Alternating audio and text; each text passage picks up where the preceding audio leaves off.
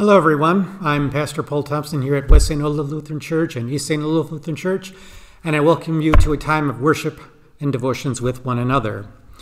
The lessons that we're going to be reading for this day are from the Sunday of Trinity, the day when we celebrate God's nature as three in one and one in three. May that blessed one in three God be with you all as you watch this. We begin in the name of the Father, and of the Son, and of the Holy Spirit. Amen. Let us pray. Almighty Creator and ever-living God, we worship your glory, eternal three in one, and we praise your power, majestic one in three. Keep us steadfast in this faith, defend us in all adversity, and bring us at last into your presence, where you live in endless joy and love, Father, Son, and Holy Spirit, one God, now and forever. Amen. The grace of our Lord Jesus Christ, the love of God, and the communion of the Holy Spirit be with you all. Reading from the 13th chapter of the book of 2 Corinthians, where Paul writes, "Finally, brothers and sisters, farewell. Put things in order. Listen to my appeal. Agree with one another, live in peace. And the God of love and peace will be with you. Greet one another with the holy kiss. All the saints greet you. The grace of our Lord Jesus Christ, the love of God, and the communion of the Holy Spirit be with all of you." And then, reading from the 20th chapter of the Gospel of Matthew. Now the 11 disciples went to Galilee, to the mountain to which Jesus had directed them. When they saw him, they worshipped him, but some doubted. And Jesus came and said to them, "All authority in heaven and on earth has been given to me. Go there and make disciples of all nations, baptizing them in the name of the Father and of the Son and of the Holy Spirit, and teaching them to obey everything that I have commanded you. And remember, I am with you to the end of the age." Thus ends our readings. We'll continue with the hymn, "Come Thou Almighty King."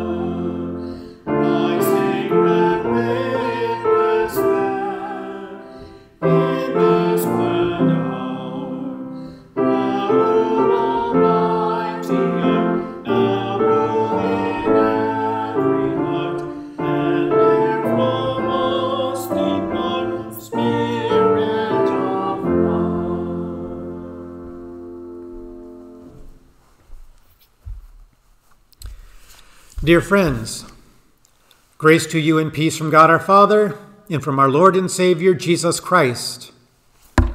Amen. Well, as you can tell from the first two readings, talking about the Holy Trinity, we confess that God is one, that there is only one God. The Israelites learned that from Moses. "Hear, O Israel, the Lord our God. The Lord is our God, the Lord alone." Muslims confess this truth as well, but we Christians say that God is also three. God is three persons, distinct and yet unified. God is three in one, and at the same time, God is one in three.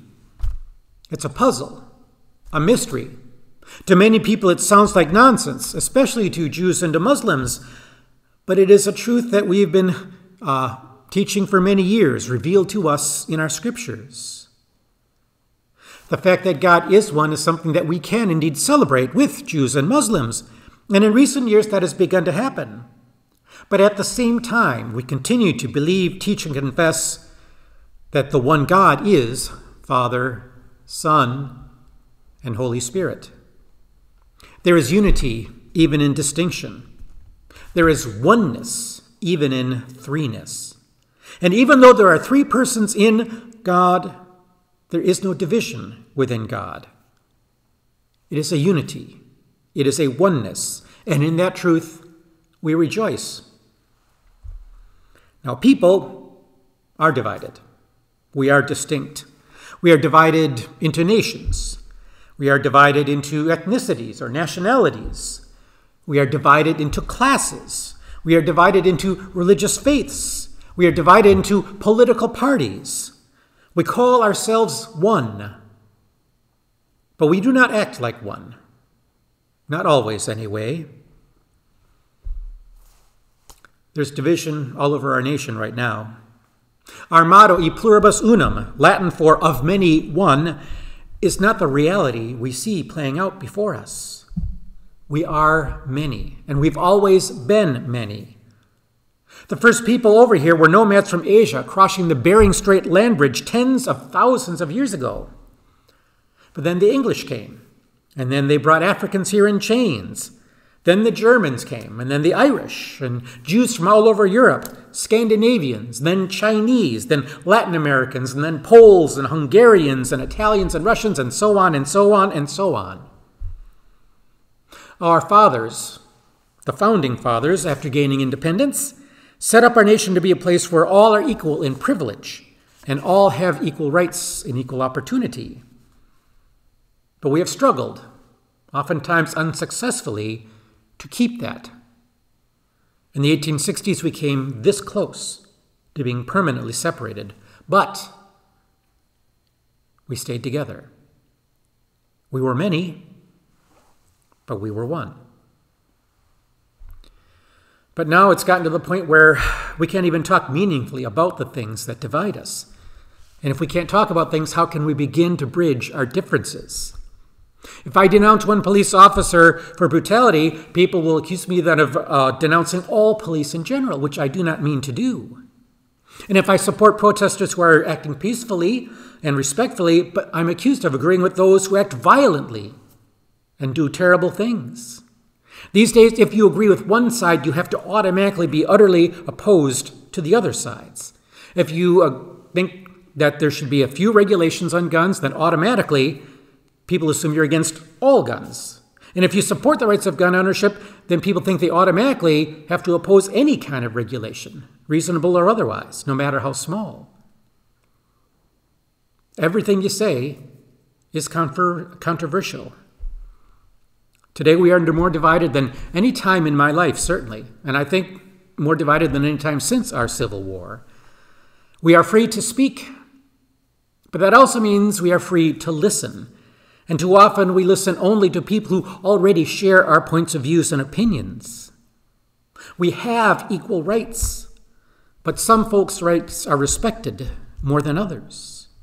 We talk about equal opportunity, but in our honest moments, we know that the wealthy have more opportunities than the middle class, and the middle class has more opportunities than the lower class. And those differences can be toxic, just as toxic as our differences in race. White people in general, I don't think, understand how much being white gives them privilege that people of color lack. Jasmine Cho defines white privilege. She makes cookie portraits of Asian American figures so that people can understand more about Asian American history and the importance that they have been to the building up of our nation. She says, white privilege is when your culture is taught as core curriculum, but mine is taught as an elective. White privilege is why there's a Black History Month and why there's no White History Month, because all the rest of the year is White History Month all the time. White privilege is why most white people are not terribly afraid of the police. I've never had a negative interaction with a police officer. We are less likely to get pulled over, less likely to be asked to step out of the car, less likely to be arrested than persons of color are. And that's just the reality. Statistics show that at 3 o'clock in the morning, black drivers are more than twice as likely than white drivers to be pulled over.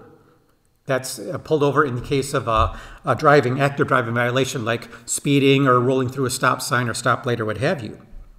That's at 3 in the morning when it's dark. At 2 p.m., when in the daylight officers can better identify who is driving a vehicle, black drivers or drivers of color are 9 times more likely to be arrested for low-level offenses. 9 times. I repeat, 9 times. And that's fact. That is statistical fact that you can see from the records. And that's what feeds so much anger within the African American community. It doesn't excuse violence. It doesn't excuse destruction. But it's kind of where the anger originates. A presenter at our last Synod Theological Conference, Okon Udo, told us of his experience of being black in America. He was driving through Prior Lake, outside the cities there, and he had car trouble. So he pulled over and called AAA. And while he was waiting for help to arrive, a police car pulled up behind him with its lights flashing. Well, Okon knew the drill. He turned on the dome light of his car and put his hands firmly on the wheel at the 10 o'clock and 2 o'clock positions. And he waited for the officer to walk up. When the officer asked what he was doing, Okon explained the situation and that he was just waiting for help to get there from AAA. The officer said, "I'm not going to wait long for you to move on. If you don't get this moving fast, I'll have it towed." So Okon called AAA again and explained the urgency of the situation. And he made sure to put his phone on speaker so the police officer could hear both sides of the conversation and realize that he was there legitimately waiting for a tow truck. When the call was over, the police officer still said, "If you don't move this car in 5 minutes, I'm going to have it towed." Fortunately for him, AAA got there first. He says he's been pulled over 7 times while driving in predominantly white neighborhoods with not having committed a single illegal act. White privilege is real, and the only people who can really fix white privilege is white people. We who get the benefit of the doubt from the authorities are the ones who need to see it, that the authorities give that same benefit of the doubt to our fellow citizens. We who can count on police for protection have to stick up for people who are often targeted by police. It isn't rules and laws. It isn't force and threats. It isn't treats and pronouncements and cynical photo ops in front of churches. It's white people recognizing, calling out, and refusing to stand by when injustice, unfairness, inequality, and discrimination are happening in front of them.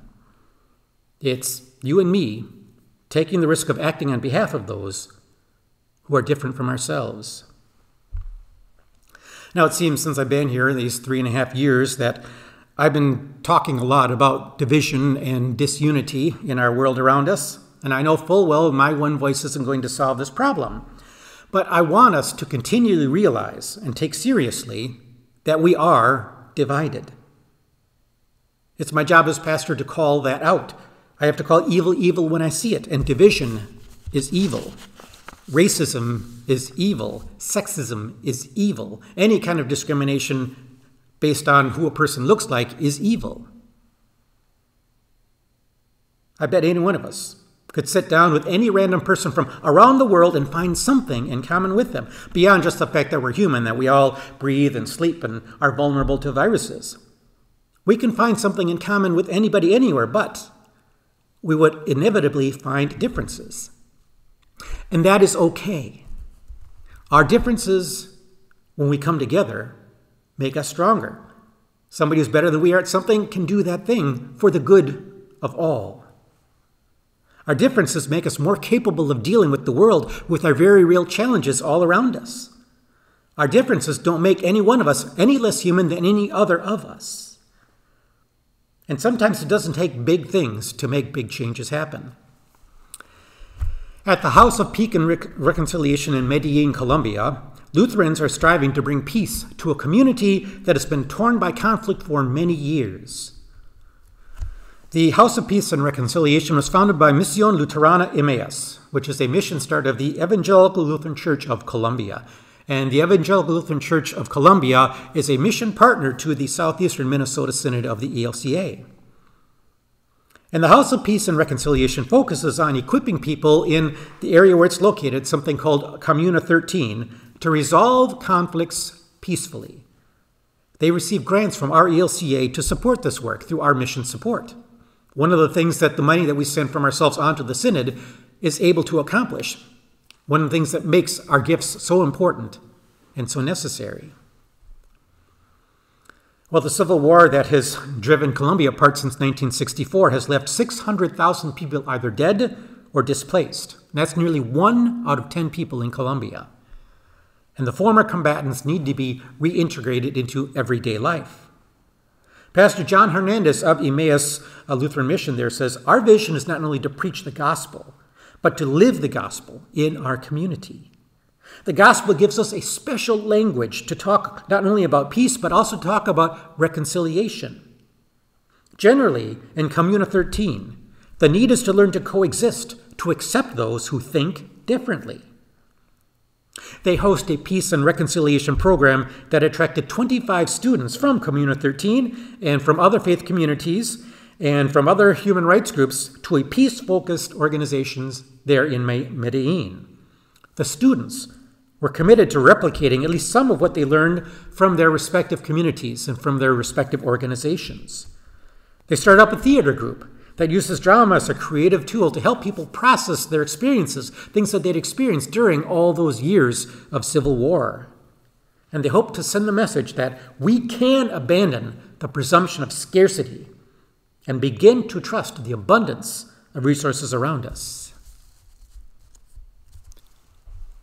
With the blessings of God, with the grace of God, with the love of God, we can come together.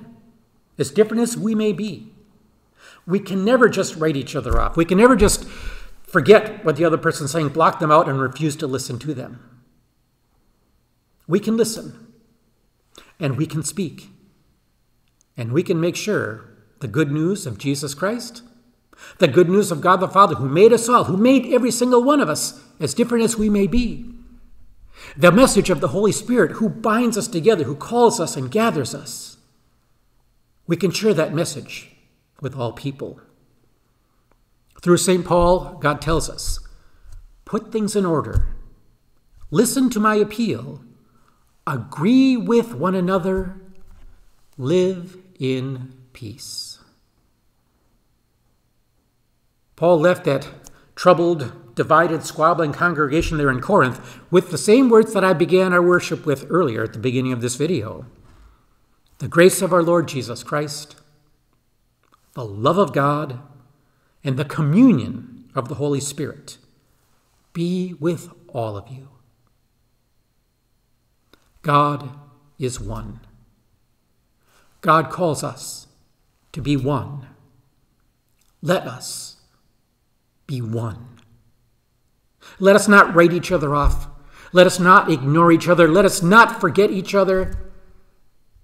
Let us love each other. Amen. Now may the peace that passes all understanding keep your hearts and your minds in Christ Jesus our Lord. Amen. The next hymn we sing is Holy, Holy, Holy.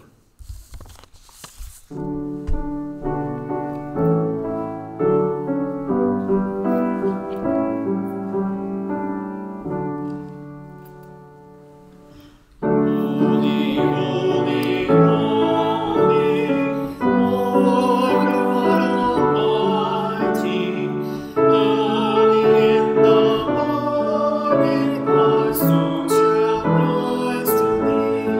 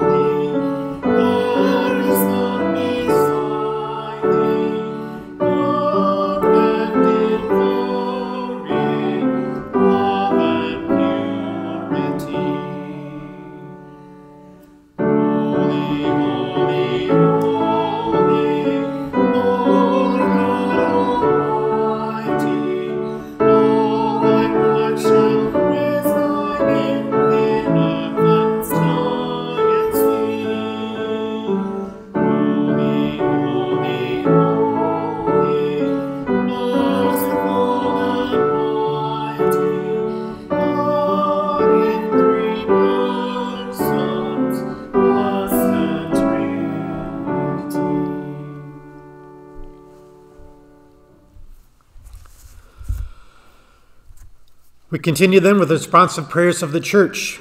Each petition will end with, "Hear us, O God." I ask you to respond, if you wish, with, "Your mercy is great." Called into unity with one another and the whole creation, let us pray for our shared world. God of community, you form us as your church. Guide our bishops, pastors, and deacons, and all the baptized in sharing your life-giving good news with all the world. Strengthen us to be bold in our proclamation. Hear us, O God. Your mercy is great. God of creation, you called everything into being. Sustain this world with your renewing care. Inspire us to see waterways, plant life, birds, fish, mammals, and all living things, and call them good. Hear us, O God. Your mercy is great. God of counsel, all authority belongs to you. Encourage the leaders of this and every land to seek peace, equality, and unity. Teach us to love one another, that there can be justice for no one until there is justice for all. Hear us, O God. Your mercy is great. God of care, you created us in your image. Help us to see your likeness in one another, whatever race, ethnicity, or national origin. Open our eyes to see and attend to all who face oppression and suffering. Hear us, O God. Your mercy is great. God of companionship, you accompany this body of faith. As the rhythms of summer begin, protect all who travel and renew all who will enjoy a time of Sabbath, and shelter all who will not be protected from the sun's heat. Bless also those who are gathering for all kinds of occasions, especially the family and friends of Boyd and Gloria as they celebrate their 65th anniversary. Hear us, O God. Your mercy is great. God of compassion, you comfort us in our grief with the promise of resurrection. Console, heal, and nourish all in need, especially Orly, Bill, Diane, Laura, Steve, Marianne, Royce, Ashley, Sylvia, Dawn, Paula, Emily, Viola, Steve, Julie, Heidi, Dale, David, Sally, Carol, Peggy, John, Kurt, Kelly, Boyd, Bill, Joanne L., Joanne T., Robert, Philip, Matt, and Dave. Hear us, O God. Your mercy is great. Receive these prayers, O God, and those too deep for words, through Jesus Christ our Lord. Amen. We continue with the Lord's Prayer, and you may join as you wish. Our Father, who art in heaven, hallowed be thy name. Thy kingdom come, thy will be done, on earth as it is in heaven. Give us this day our daily bread, and forgive us our trespasses, as we forgive those who trespass against us. And lead us not into temptation, but deliver us from evil. For thine is the kingdom, and the power, and the glory, forever and ever. Amen. Now may Almighty God, the Father, the Son, and the Holy Spirit bless and preserve you now and always. Amen. This has been Pastor Paul Thompson asking God's blessings on you every day.